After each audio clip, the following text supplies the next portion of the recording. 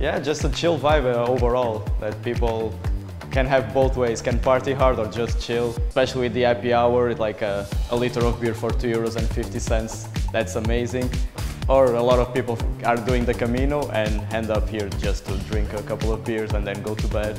Location is perfect in my opinion. It's downtown, more downtown that this is impossible to be. If you're in the rooftop, you see somebody alone, you just join them smoking or whatever you're doing, drinking, start a conversation, and that's easy, and you have a friend for life. You know, this is the first hostel I've been to. Coming in with no expectations, it's really been everything I could have asked for.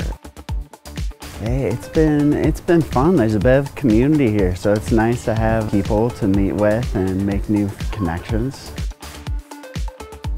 I mean, everyone's looking for a connection here. The staff has been fantastic to hang out with and get to know a little bit. You know, it's kind of a natural process. You meet people in your room. We're at the bar. We meet some more people. If you're reading a book, people come up and introduce themselves. It kind of invites itself to friendship.